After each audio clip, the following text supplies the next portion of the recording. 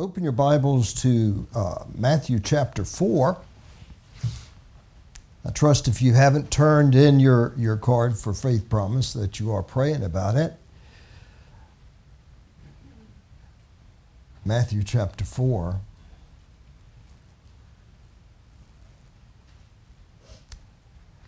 You know, I've known of a number of missionaries over the years that are in Brazil. But when you think of the size of the nation, that's amazing. Can you imagine? He talks about towns or cities of 100,000+. Can you imagine living in a place like that and there's no gospel witness at all? I mean, none. You know, I think sometimes it's hard for us to grasp what the majority of the world lives like as far as their exposure to the gospel.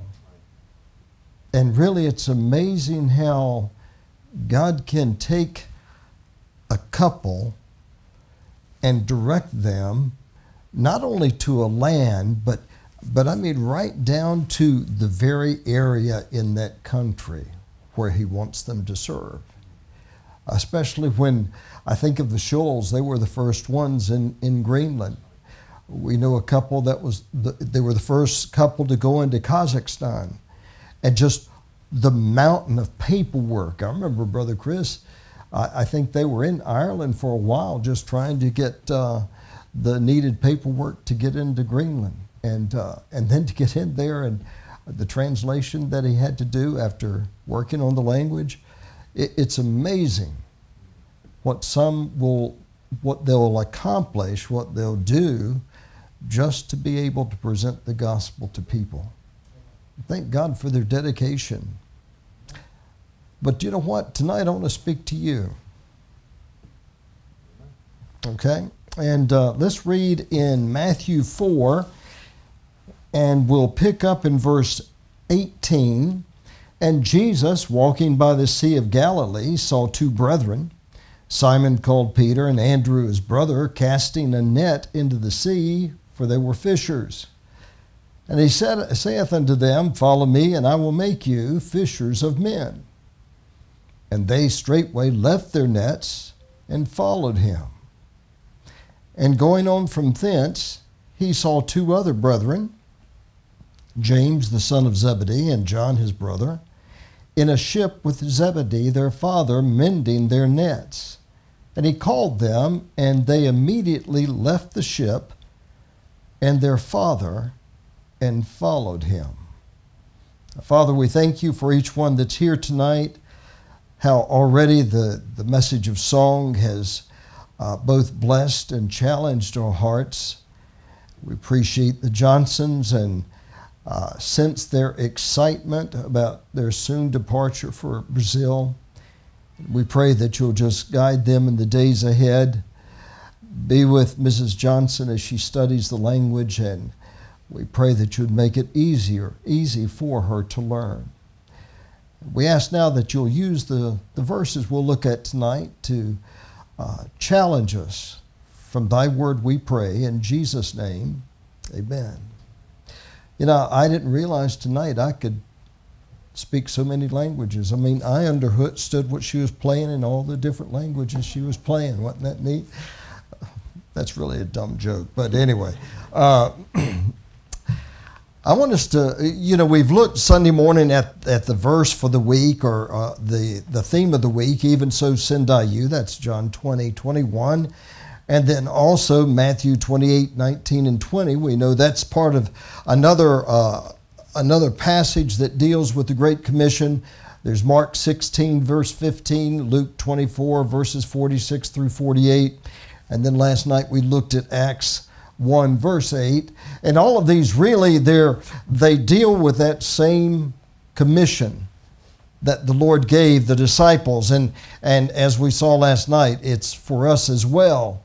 But you know, the men and those that he gave that commission to, that first generation, it's not like that was the beginning for them. You know, they actually had been with the Lord for a while, and there was much that he had taught them. has the Lord taught you anything? And I mean, as far as what He can do in your life, and just what some of His abilities and how He can use you. I'm sure He has, but you know, I want to look tonight. I wish there were time to look at a lot more, but there aren't. But I want to look tonight at this thought of where the Lord really started with these men. And you know, there's a starting point in your life and my life, not just for salvation. Now granted, salvation's instant. The moment we turn to Christ and turn to Christ from sin, yeah, we trust Christ and we're saved instantly. We know that. But that's also a starting point. But sometimes even later on in our Christian life, there are things that begin to be real to us, realizing some of the responsibilities we have as a Christian. You know, we don't just get everything right. I want to be careful how to say this. You're completely saved at the moment of conversion. We know that. You have everything you need, just like the child when you bring a child home from the hospital. That newborn, they have all the body parts. I mean, it's not like you go back after a couple of weeks and get, you know, the legs, the hand, and this kind of thing. They're complete. And in the same way, when we're born again, when we're birthed into the family of God, we have everything. We have the indwelling of the Holy Spirit. We have a new nature. And we have from the first day the wonderful opportunity for the first time in our life to fellowship with God. Okay, but I see here with these men, these 4 men mentioned here, there were others later, but I see as the Lord comes along, He just really, it's the calling on them. He calls them. And He says, follow me and I'll make you fishers of men. Now we know from the passage they were fishermen already. That's what they did for their business. But I want to kind of take some of the truths we see here and then apply them in our lives, especially in this matter of becoming a fisher of men. It's good to hand out tracts. We ought to. And it's wonderful that you're involved in Faith Promise. But you see, the responsibility, the human responsibility for the growth of this ministry is really on your shoulders. Do you understand what I'm saying? Well, we've got the pastor. Well, yeah, you've got a great pastor, but God wants to use you. And that's something we need to understand here. You know, I look at this and I see that the Lord picked ordinary men. Actually, there's nothing in Scripture that tells us of any outstanding natural talent that they had or any special intellectual abilities. They had no theological training. And unlike Paul did, and also Nicodemus, who had some theological training he had to overcome. And, you know, something else, as you follow through the Gospels, they weren't perfect men. In fact, in Luke 24, the Lord really rebuked them, and He called them slow learners. That's another way to say thick-headed. Of course, we don't have anybody here that's thick-headed other than me. I mean, you see the Lord's trying to teach you something and you realize, I seem to be going through this class over and over again. I just can't quite grasp this thing. But anyway, and there were 2 sets of brothers here. We don't know much about Andrew. We know a lot about his brother Peter, because Peter was the vocal one. But anyway, so we don't necessarily know a lot about these men other than they were the men that the Lord Jesus started with. And when He came by, again, that follow me and I'll make you fishers of men, you know, in the same way with you and me, I think we need to come to the point to realize, do you know what? Jesus Christ can transform me, not just from a sinner to a saint, But you know what? In that work also, he can transform me into a fisher of men. By nature, I'm timid. I really am. Quit senior English because I was going to have to give a 2 or 3 minute speech in front of the whole class, and I knew everybody in the class, but just the thought of getting up in front of people, I thought, I can't do it. I'm not proud of it. I wasn't saved, but I quit senior English, so I didn't graduate the year I was supposed to. Had to go back the next year, take English, and then they plugged in a couple other things just so I'd be there at least half a day, which was dumb. And even then, I shouldn't tell you this, but I really, my English teacher, somehow I finagled her that the speech I was supposed to give in front of the class, I sat down one day at a table and just gave it to her right across the table. Never had to stand up in front of the class. And she passed me. But anyway, but the thing is, I'm timid. Now, if we go somewhere, my wife isn't.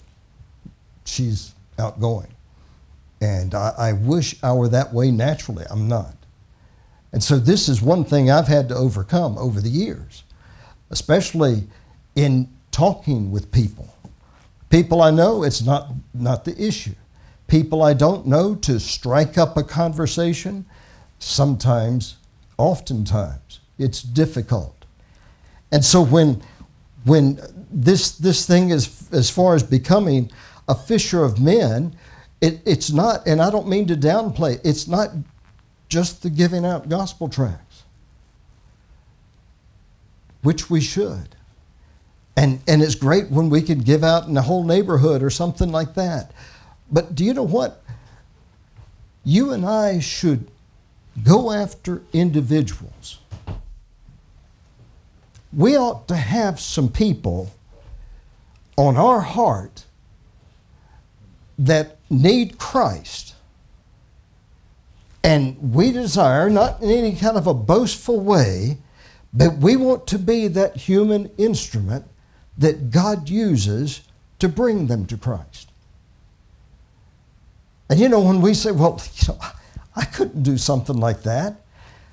Look at what this verse says, and it's an open invitation for you and for me. I see in the verse there's a response required by us. We're called on, first of all, to focus on Him. He says, follow me. And we're to learn of Him. We're to learn of His burden. What is His burden?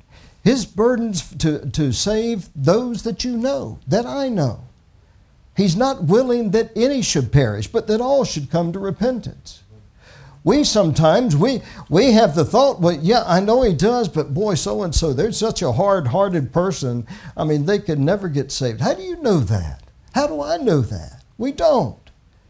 So we need to learn of Him, and we need to learn that if we're going to follow Him, that means we're going to obey Him. It means that now there's someone else directing my life other than me. To obey Him, to take seriously His claims on my life. Matthew 28, verse 20. Look at that verse just for a second, right at the end of Matthew here. Again, a passage that we know well. We might know it by heart, or at least we know it when it's quoted. Verse 19 says, go ye therefore and teach all nations, baptizing them in the name of the Father and of the Son and of the Holy Ghost. But now look at this, teaching them to observe all things whatsoever I have commanded you.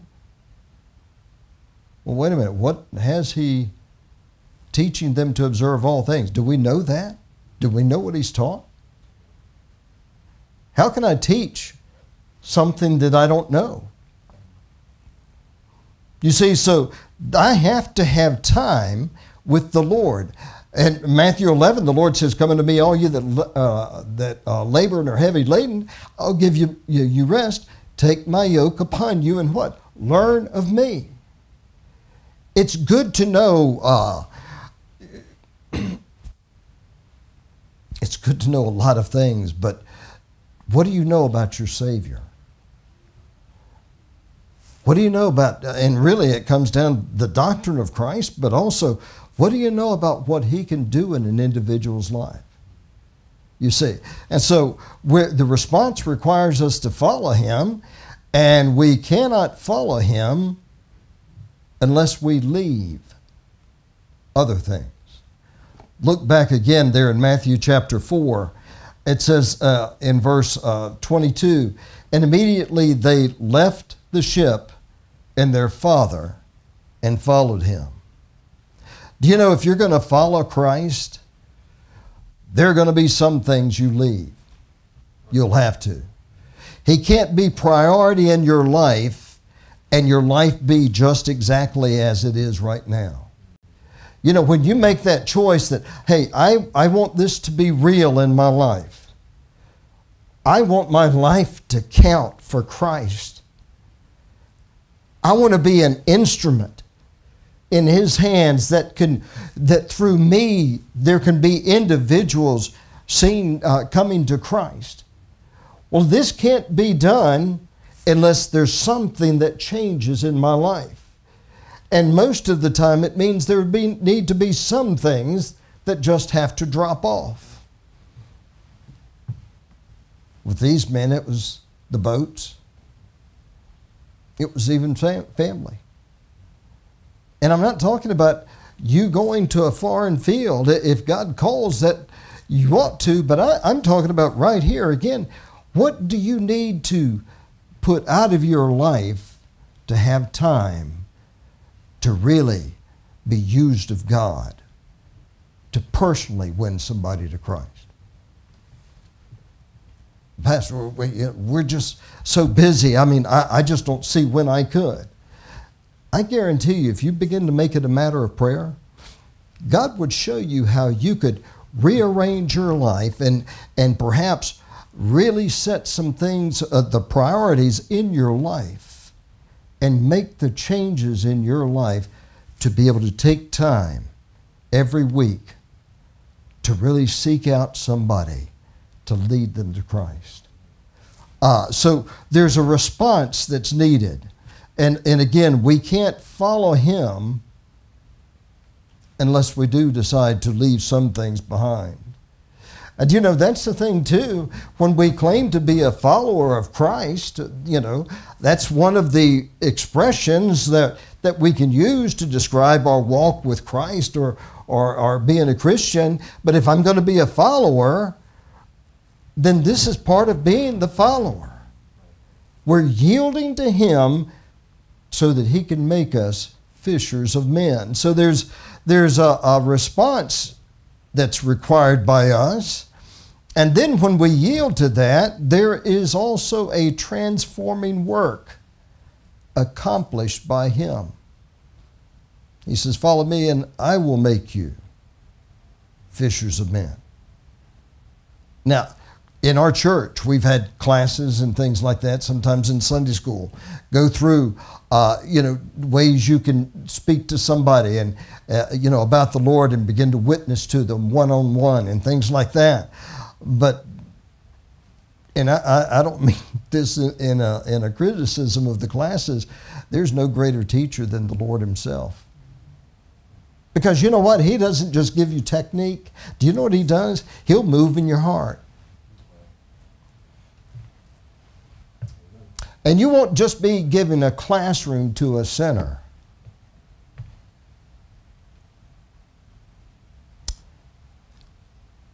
The Lord will put the burden in your heart for that individual. We've got a fellow that he lives actually just as close as from here to the main road out there from our church. And about 20 years ago, it's hard to believe, the first couple of years he and his wife would come some, but his father-in-law was, a strong Catholic and had influence over the wife, the man's daughter, and he told them, most definitely you do not go down to that Baptist church. And so I would see them out sometimes and talk with them sometimes. And I remember one time with the two of them, we're just talking outside, and I asked her point blank, I said, what does the Catholic Church tell you about how you can know for certain you're going to heaven when you leave this life? She admitted to me, it didn't. And I said, I won't call her name because, but anyway, I said, what then? Why? What's the purpose of church? Why are you going? Isn't part of what we go to church for to learn how to come into a right relationship with God, or to be ready to meet God after this life? And they leave you with that kind of uncertainty?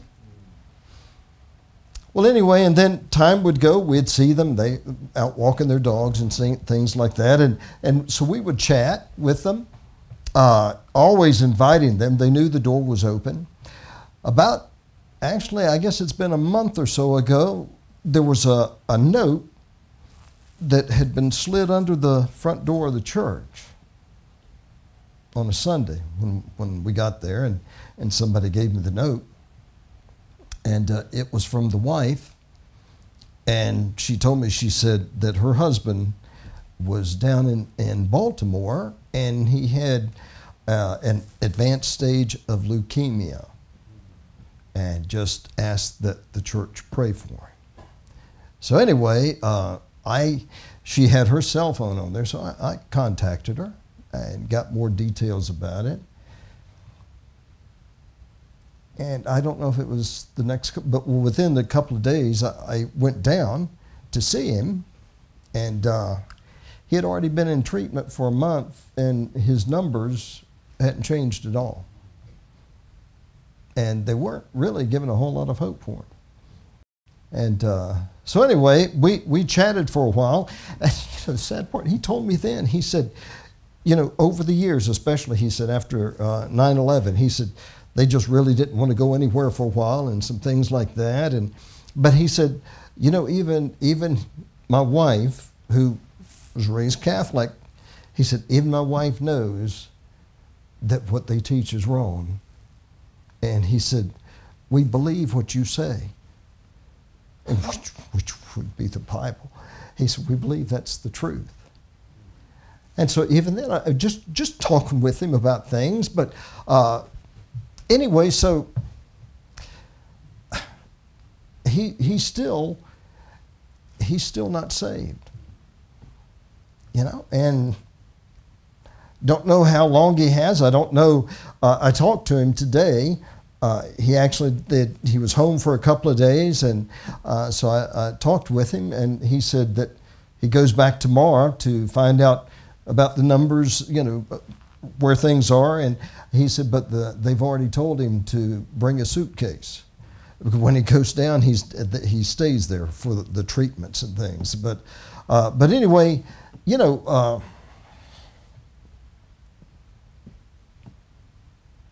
I hate that it might be at the end, and he's a young guy. Of course, young is relative. Some of you would think he's old. Me, I think he's very young.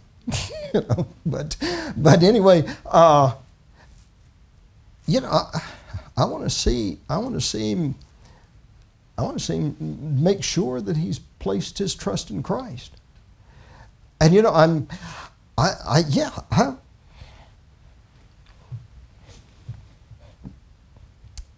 there are a couple of guys that right now that I'm just trying to reach out to. Another one's mid-30s. And when you're twice somebody's age, there's not a whole lot in common, but still, he's got a great need in his life. And I'm not holding myself up at all, but I want to challenge you. Each of us should have people like that. Granted, I've got family members I'm concerned about, but there are other people as well. And there are people out there that the verse in Psalm, I think it's 142, They really could fit that verse where David said, I looked on my right hand and beheld refuge failed me. No man cared for my soul. You and I know unsaved people that really nobody really cares about. They may say they love them, but there's nobody that's concerned about their spiritual need. And you and I can be the individual that God uses to reach them. But anyway, we see that if we're going to do that, then we have to allow the Lord to do that transforming work. Now, once again, there are times that in my own life, the Lord, I'll be out somewhere and He'll impress upon me to talk to a person, and I hate to say it, but I struggle with it.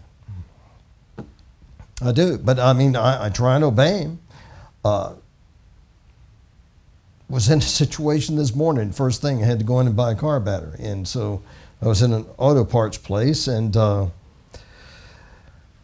I walked up to the counter, and there was a fella that, by the facial hair, he was obviously a man, but his hair was down about to here. He had ladies' garments on, and had a little mini skirt, wearing a mini skirt. And my first thought was, I mean, you know, I can't believe this. This is, you know, just really a couple of miles from my house. You know, but I said, dear God, help me with my expression. My wife tells me all the time, you got to fix your face. I mean, so apparently, I can read things in my face. But, you know, I thought, don't let me express myself in a way that would make him hostile right away. Okay. And, but anyway, I hate to admit it, but I didn't even give him a tract. For one, I had a sweatshirt on. I didn't have one with, but I had to come back, and I forgot it. I really did forget it. But, you know, I want to make it a point to go back. You know, I mean, it's gone through my mind, well, what if, you know, then he comes out to the church, and then it's a problem because, you know, of what he'll hear at the church. You know, the Lord can handle those things. The young man, and he is a young man, even though he's trying not to be, he needs Christ in his life. And, you know, that's the thing, too. Sometimes people we come into contact with, right off the bat, they might not look like prime individuals to become members of our church. Do you understand what I'm saying? They don't look like Christians. Well, a lot of Christians, a lot of people out there that need to get saved don't look like Christians. I don't know if that made sense, but I know what I'm trying to say without saying a whole lot of things there. I mean, they're, you know, just the way some of the people look. Well, anyway, we'll leave it there. But anyway, he enables us. You know, when we learn of him, do you know what he does help us to do? He enables us to get our eyes off ourselves and look at others. There's a song, let me see this world, dear Lord, as though I were looking through your eyes.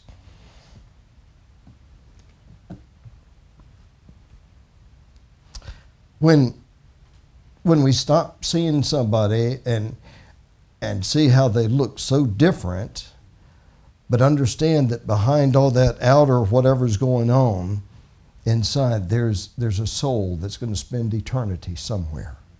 And you know what? It's a soul that the blood of Christ was shed, that they could have forgiveness of sin. So when we follow him, we learn of him, and when we learn of him, he will actually change our attitude toward unsaved people. He can. As I said last night, here in our country, we have a tendency, though we try and bury it, we have a tendency of being prejudiced against one group or another. We do. And yet, as a Christian, we need to understand that Christ died for the world, and he can save anybody. You know, the guy that led me to the Lord, he was an electrician, never finished the 8th grade.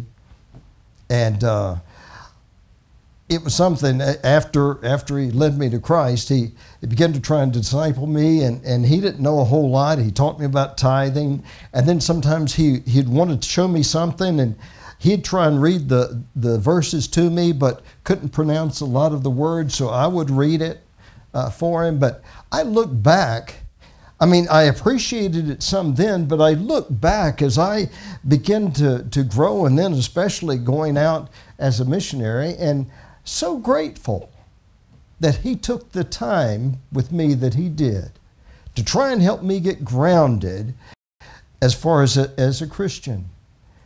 And you know, each of us can do that. Say, well, and that's another thing. Sometimes we get somebody to come to church, and then it's like, okay, I'm done. No, not really. I want to step over here for just a second with something. You know, a lot of times when a person gets saved, they lose all their friends. Now, maybe that wasn't the case with you. It was the case with me. I mean, when I got saved, the people other than my dear wife, she still hung around and trusted the Lord herself. But you know, the people that we had known, we didn't have any friends anymore. I mean, it wasn't like we, you know, were really, I don't know, all upset about it, but still, it's like there's a vacuum in a person's life. And you know what? That's when they need to know that they're Christians that care, and, you know, invite them over. Spend some time with them. You know, and help them begin to understand what it is to be a Christian. But anyway, if we respond, and there is a response required, and then there is a transforming work that the Lord can do in our life. And then, you know, when I consider some of the things like the illustration used, you know, God used just what these men would understand. They were fishermen. And he says, follow me and I'll make you fishers of men. There are other places where he speaks of the harvest and laborers and things like that. You know, the Lord can show you things. He can teach you spiritual truth from things that you're more familiar with. He can use things in your life to illustrate spiritual truth. But these men, as fishermen, they understood some things. When he said you can become a fisher of men, they knew what it was to be a fisherman. They knew the labor that it took. They knew the courage that it took sometimes to be out at sea, even in times of storm. They knew the persistence that was needed. They knew what it was like, because on several occasions, you know what, they fished all night and caught nothing. That's kind of like going out one Saturday on visitation, and you really can't even talk to anybody about the Lord. You leave a couple of tracts, and I mean, that seems to be it. Well, you know, I'm not going to do that anymore. You understand what I'm saying? They knew what it meant to be persistent. If you were saved after, you know, after 20 years old, did you come to Christ with the first person that talked to you? When I was in the Navy out in California, I remember there was one little, a plaza, a park, a square park. And we'd go out there sometimes on a Friday night. As we're going downtown, we'd go past it, a bunch of us off the ship. And you could see Hare Krishna on this corner, and you could see somebody else over here, and some different religion on each corner. And I can remember at times somebody coming up and wanting to hand me something, and I didn't take it. I'd tell them no. It wasn't that I was atheist or anything like that, but you know what my fear was? Getting involved in something that wasn't right. That was it. And I don't think I'm the only human that's walked on this planet that it's not that I don't want the Lord in my life. I feared getting involved. I had enough sense to know there were teachings out there that weren't right. And that was all I wanted. I wanted to make sure that whatever I began to learn about was truth. You know, we can be persistent. And one way you can show somebody that what you have is true is by allowing Christ to shine through you. Things that we know and just seem, I don't know, just too simple, but they aren't that simple. You see people today that, I mean, just like a light switch, their mood changes. They can get so explosive. They can get so upset. It's so different when somebody around them has just a stability about them, a peace about them. You know, even that's a great testimony, a calmness about them. But anyway, if we consider some things here, do I understand that really this verse speaks of a foundational truth for the Christian? I look at the different verses that deal with the Great Commission, and as we looked last night at Acts 1, verse 8, we could look at all of them. We see that those come down through the generations to us. They come down to the church, and we're members of churches, and so that means it comes to us. And right here again, the Lord individually says, hey, if you'll really follow me, I'll make you a fisher of men. If you follow me, and I'm not talking about a 10-second prayer or whatever and they're in. I'm talking about this thing of seeing people truly birthed into the family of God. If you'll follow me, I can accomplish that in you.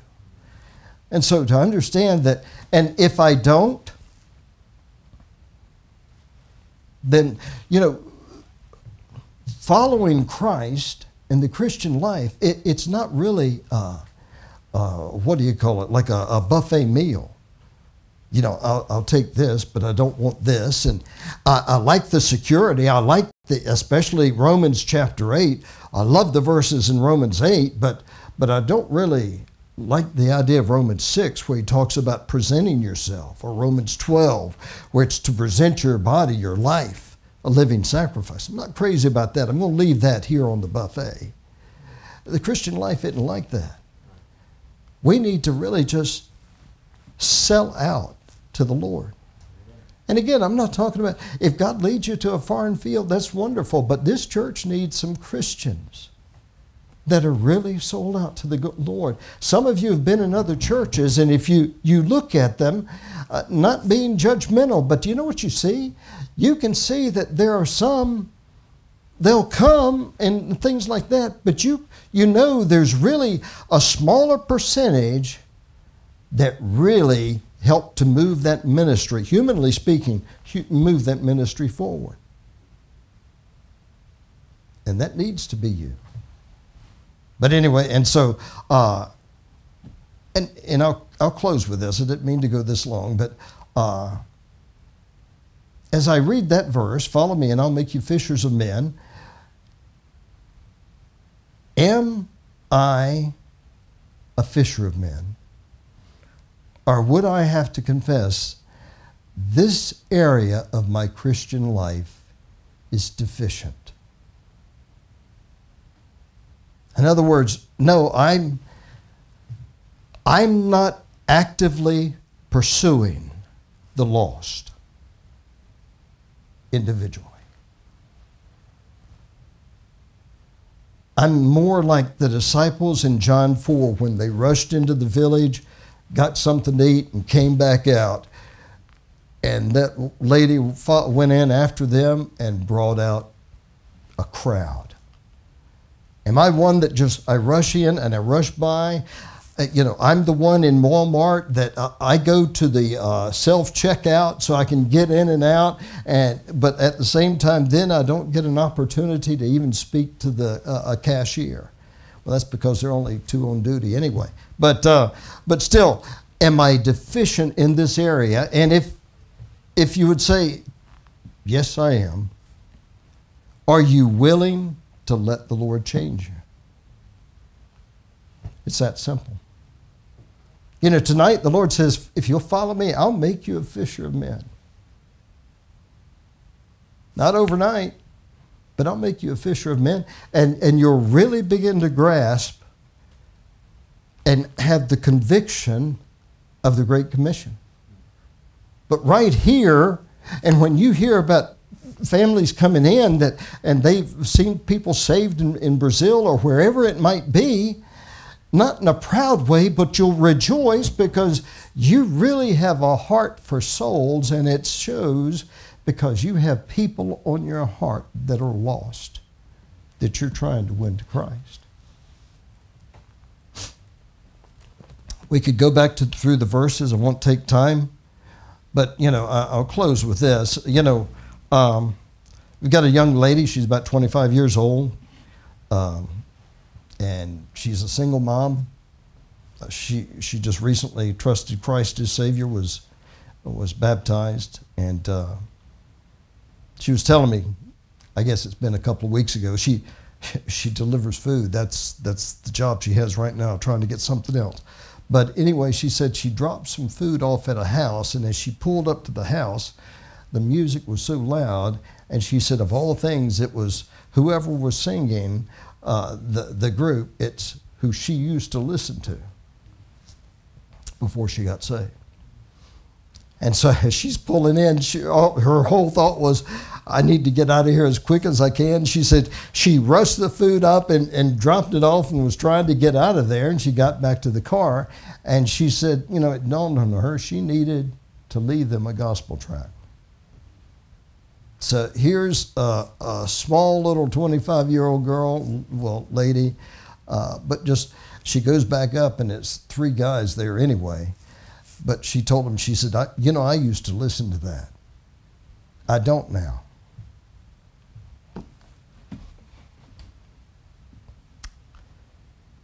She gave them a tract and they kind of scoffed at her. But when she told us about it, she was talking to Judy and I, it wasn't the fact that they scoffed. That didn't really. The thing is, what broke her heart was she said they're lost, and she said, I didn't know how to convince them that what I have is real.